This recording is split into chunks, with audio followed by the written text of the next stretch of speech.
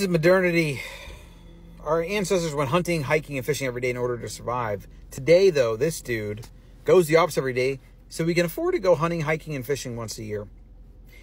This is the mismatch of our modern environment. There's nothing wrong with making money and economics and all these different things.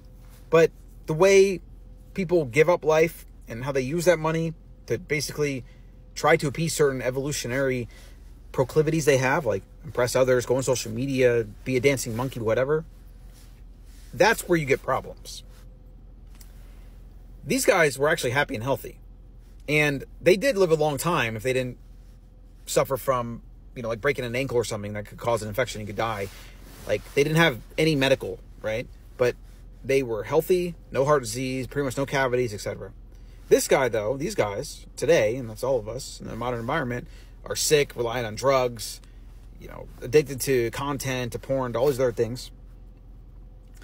The irony is, though, if we did more of this, like maybe we went every weekend, maybe we got outside every day, got more sunlight, did more things that were off of a device, that were more in tune with the way these guys did it, then we would probably have better health, mentally and physically.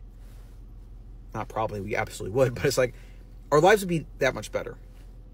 It's so easy to get sucked into all this stuff, though, into making money and blah, blah, blah. And that's what's so hard about the modern environment, because the genes we have come from these dudes, right?